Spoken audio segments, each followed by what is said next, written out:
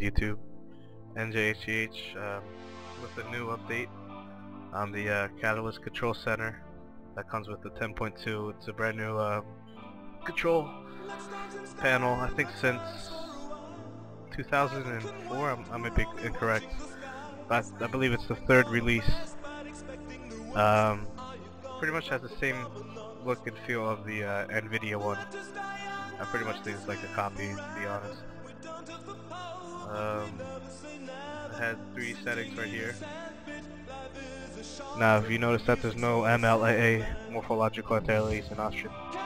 This is for the 5 series. The 6 series guys still got it. There is a modded version. I tried using it where you had to switch the INI files. I'm gonna provide a download link for it, but I simply can't get it. I don't know if it has to do with I have Windows 7 and the file has Windows Vista. I'll show you over here.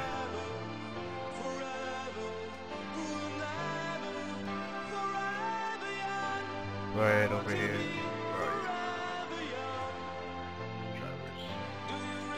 you? These 2 files right here are modded files that I can show you over here. Hold on.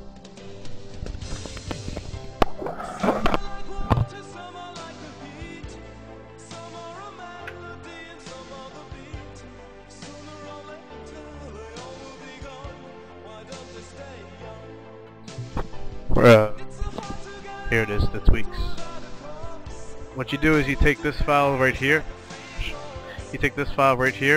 And then you gotta drag it where your installer is. Right over here. I got so much shit. So, alright. Display. You drag these files into here, you're gonna click yes to copy them. And then it should be one of these files that's been modded. But I try to run this programs right here under Windows Vista, but it won't let me for some still odd reason. Alright, so that's how you do that. And also, for those who don't know, the 6970 and 6950s are on sale now at Newegg. So if you guys don't know that, check it out. It's fucking awesome. The car's actually decent price. I think it's $350. Let's find out. I get the XXX. There it is, $380, around $400. So that's making me think the 690s are going to be around $400, $500. We'll find out.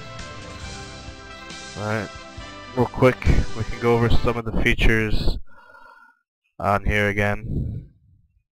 The converter works nice. I tried it before. Crossfire is already enabled. Performance, the overdrive right here, the same. Notice my temperature is pretty decent. 32, look at that, it's amazing. I haven't seen it gone that low in a while.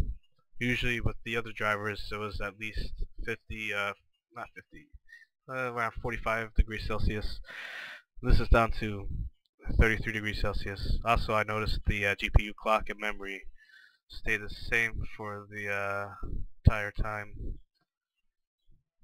Alright. Everything's done. And your information is over here on your software. C1011. That's weird though, because when I updated this from the 1011E, the hotfix drive that enabled MLAA, it's not working on this one. And the hardware is right here. Alright. So I should be before Christmas is out. Don't forget to subscribe everyone, and thanks for watching. Peace out.